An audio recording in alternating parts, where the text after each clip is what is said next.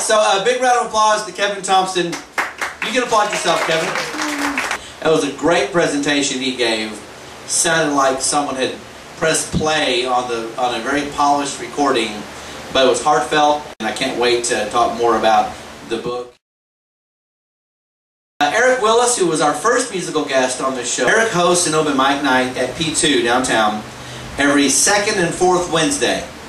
I'm going to leave it to you to do the math. I have no idea how that relates to today or when you're watching this video, but just get a calendar. If you can count to 2 and then 4, that's where those are the Wednesdays that he's at P2. It's from 7 till midnight. The first 2 hours is him performing with a special guest, and then from 9 to 12 it's open mic. He's very talented, and that's a fun show they have over there.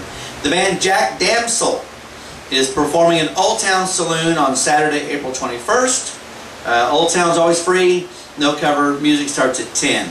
The Wichita Falls Derby Dames are having a car wash to raise money for all of their awesomeness. On April 21st, it's a Saturday, San Jacinto Day if you're from Texas, from 10 a.m. to 5 p.m. at the Taco Bell at Southwest Parkway and Kemp. That address, if you're typing it into your map, your Google map, is 2803 Southwest Parkway. They'll be washing cars over there. I don't know if this is a, hang on, let me go to the flyer here. I guess this is a donations-based car wash. You come get your car washed. Hot girls wearing fishnet and God knows what else or what not else. Tip them, for God's sakes. Also, they will be pre-selling tickets to their inaugural bout on May 12th. But if you stop by there, you'll be able to buy tickets. It's their first bout. It's on at Impact on Saturday, May 12th. Pre-sale tickets are $12 for adults, $5 for kids 6 to 12. If you wait to buy them at the door, they're $15. You can find the Derby Dames on Facebook. You can also find them online at wfderbydames.com.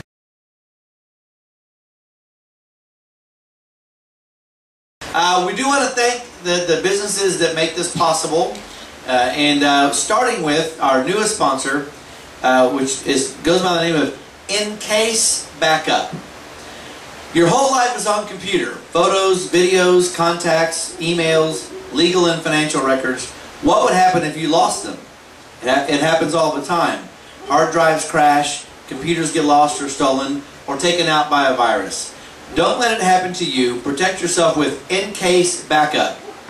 With plans starting at just $8.50 per month, In-Case Backup will do just that. Back up your digital possessions safely, quickly, and privately. Don't put it off until tomorrow. Visit incasebackup.com and sign up today, just in case. We also want to thank Wilson Office Supply. They have provided this ergonomically fabulous chair, this fabulous drafting chair, which supports my lower back. It's the best chair I've ever had. I'm not kidding. It's very comfortable. They have a whole line of ergonomically correct chairs that they're branding as Better Backs by Design. Go downtown, check out their showroom there at 8th and Lamar. I should know that. The northeast corner of 8th and Lamar. And check out their line of ergonomically correct chairs. These are quality pieces of furniture. It's not the kind of disposable chair you buy at Walmart or Office Depot. These things are built to last, and you spend 8 hours a day sitting in your chair at work. It should be in a chair that works with you, not against you. So Better Backs by Design. I also want to thank Phil and Chill. Fabulous drive-through convenience store on Southwest Parkway across from the McDonald's. They have a great drive-through service, fabulous car hops. I've seen pictures. And a whole line of great prices, hot foods. They compete with Walmart on prices for cigarettes and beer. It's a great store to have in our neighborhood. It's just a couple minutes walk from here, so we're frequent customers, and you should be too. do. So feel and chill. I also want to thank, and I've been remiss the last couple of weeks, my good friend, for no charge at all, Greg Wright, has loaned us this PA for the duration of the show. At some point, I suspect I'll be buying it, which only seems right, since we couldn't really do the show without him. So, Greg, thank you very much. You're a mensch. You're a great guy, helping us out with the sound we need.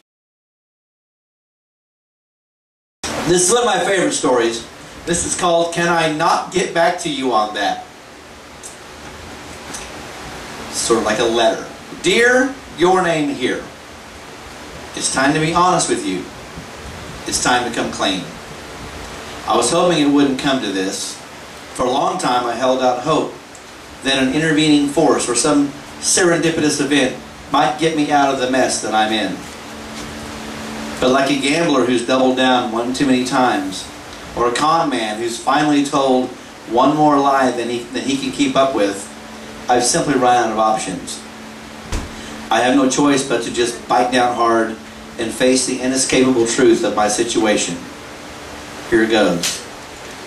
I'm not going to return your call. I meant to. You have to believe me. It wasn't a lie when I said it. But there's no denying that it is a lie today.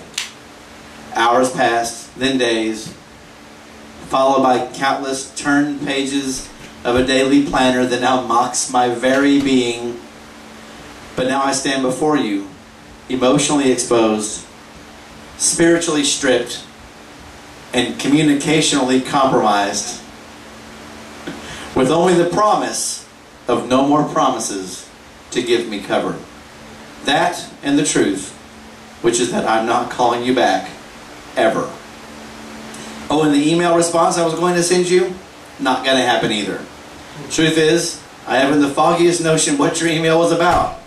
I may have read it, but then maybe I didn't. Either way, I deleted it weeks ago and haven't given it a second thought, except that is, when you bring it up every single time I run into you at Starbucks. Same goes to that article I was going to send you about that thing, or that question you had a while back, or whatever it was I said I'd do for you. Obviously, I'm not going to do it. It seems that would be evident to you by now. Please don't take this personally. It's not you. It's me. Okay, it's also you. But it's also the many, many other people who will be receiving this communication.